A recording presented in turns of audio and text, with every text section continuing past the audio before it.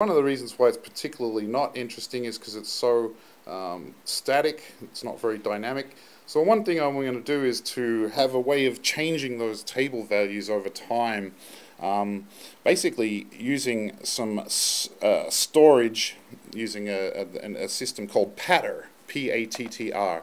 The first thing we're going to want to do when we're dealing with Pattr is to name the objects that we're interested in changing in the Pattr system, because Pattr deals with named objects, and to name an object you can hold down your command on a Macintosh or control on a PC. Hold that key down while you hit apostrophe.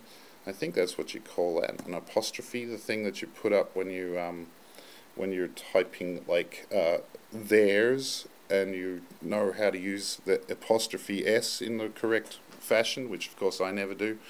And then it brings up the inspector asking for a scripting name. So I'll just call this on the first one, on the first table, I'll call that beat 1.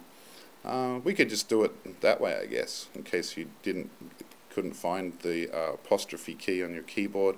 If I bring up the inspector again, and I go all the way to the bottom there, scripting name, that next table I'll call that beat 2, and this third table here, I'll just do it this way to make it more clear on the video.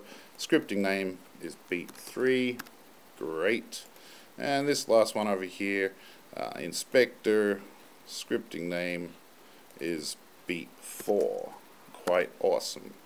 Alright, so the next thing we do is to use something, make a new object, and on my keyboard here, called AutoPattr. Alright. And what AutoPattr does, as soon as I make an AutoPattr, it basically finds all of the named objects in the patch, and the thing that's going to access those named objects is going to be a new object, and on my keyboard, called Pattr Storage. Okay. And Pattr Storage, I'm going to use a message called message store, so M on my keyboard for a new message store, spell it right, S-T-O-R, and we're going to store in different indexes on that Pattr Storage, so store with the $1 argument, and we need a number coming in here, so we need an integer box, that's I on my keyboard, for storing in different indexes. And one last thing, I'm going to use a float number to access these stored presets, if you like. So I'm going to use F on my keyboard to bring up a float box, and I'll connect it up to my Pattr Storage like so.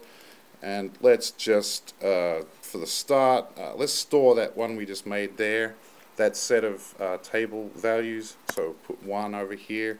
So that's stored now. You can verify that you've got some values stored in here. Well, you can see if you double click the Pattr Storage object, you've got your beat 1, beat 2, beat 3, beat 4. If you don't have those, I guess you should rewind and check it out. And then let's change some of those values. So I'll just, hey, get out of here.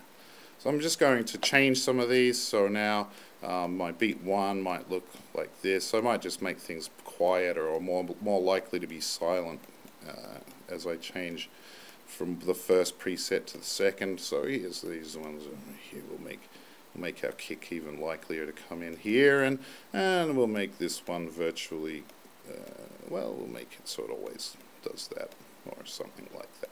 Alright, so now when I store this second value here, so that's now my second slot in my preset, in my Pattr Storage, and let's just verify that, well, we don't even need to run anything here to show that when I click on this number, this float number, it should bring up my first stored preset, 1, and then slowly go off towards the second one as I go towards 2, yeah, something like that. Well, I'm kind of convinced. Anyway, I'll check out how that sounds and put it on.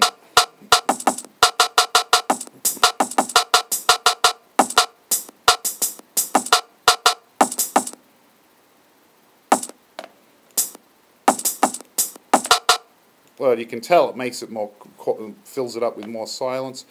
Anyway, you can play around with all this stuff. This is quite a lot to introduce in one tutorial. The only thing that I'll just say before I leave, when you close this, well, you might want to save it first, like save as, save as hello. When you close it, it'll come up with this dialog box, which is going to try and save an XML file. That's the XML file associated with the patch that you with the patter storage that you just made, so you can save that preset when you close Macs. Alright, and you can see them. Hey, they're even there on my desktop. Alright, well, have great fun with that, and I'll see you in the next one.